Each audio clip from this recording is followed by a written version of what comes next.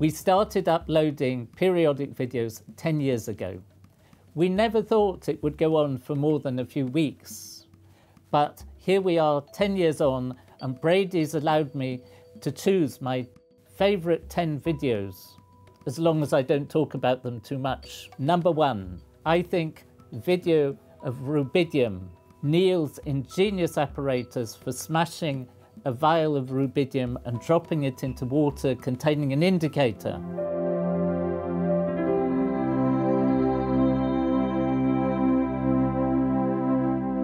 It's really good. I think it typifies his ingenuity with apparatus, our enthusiasm for these videos, and the unexpected things that we learn. We didn't expect rubidium to react so strongly. Number 2, the accidental reaction where I poured potassium permanganate, it's purple, into hydrogen peroxide, which is colourless, and the purple colour just disappeared. And I went on and on and on pouring it, and the colour just kept on disappearing it. So this is actually much better than I intended, because I was going to make it purple and make it go clear. And here you can see I'm pouring in a purple solution, and it's disappearing. I've never done it before, haven't got it to work so well since. But it was an absolutely wonderful demonstration. Number 3, the video that made me look really stupid. I was doing a reaction of chromium trioxide with ethanol, produces a huge flame. And after the flame, and as the smoke was going up, Brady asked me whether I'd arranged for the fire alarm to be switched off. I said yes. Is the smoke alarm off? Yeah. No. You forgot to switch it off. Number 4, pumpkins for Halloween. I smashed a pumpkin with liquid nitrogen. Pete and Neil did the thermite reaction in a pumpkin.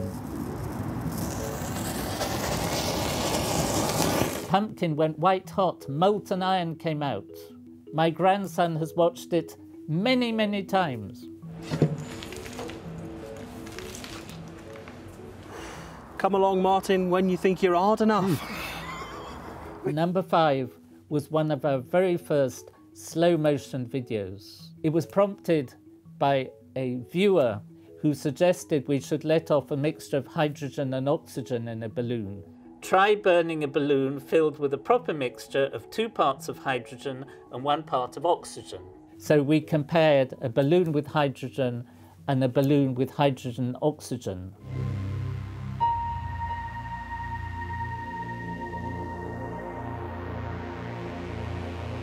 Number 6, many people ask me how I thought of making periodic videos. It was Brady who thought of the idea, and the video he made for the BBC really explains how the idea came about and what we've done. For all his celebrated work as a research chemist and university professor, Martyn Poliakoff didn't become a celebrity till he got on the internet. Number 7 is hammering Redhot Platinum. We made this video at the Johnson Matthey Platinum refinery, and I could hardly believe my eyes.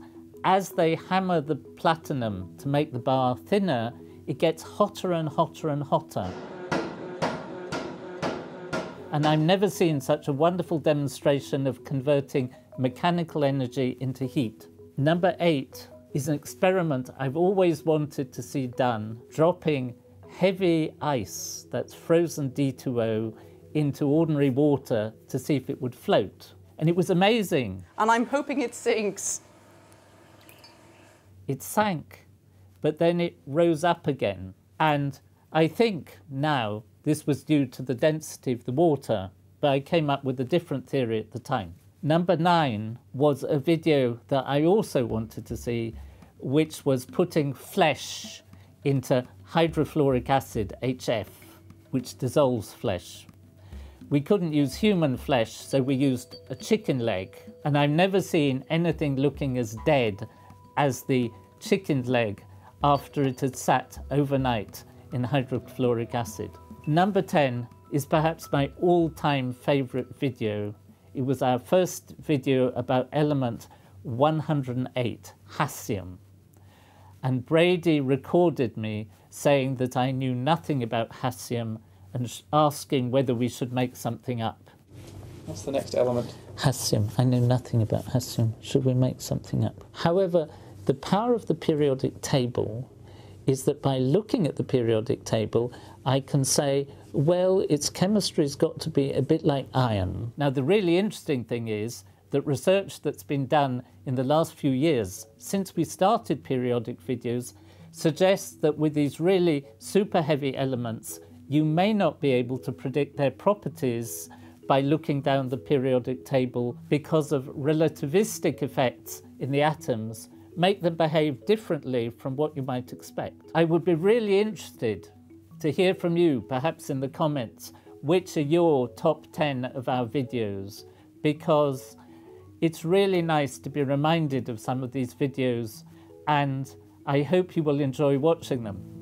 Thanks so much for watching. If you'd like to see full-length versions of the videos the Professor listed, I'll have links in the description and here on the screen, including a playlist, so you can watch them all in order. If you'd like to know what my top 10 is, I've also made a video about that, and I'll also put links to that in all the usual places. Thank you so much for watching over the last 10 years, and here's to 10 more.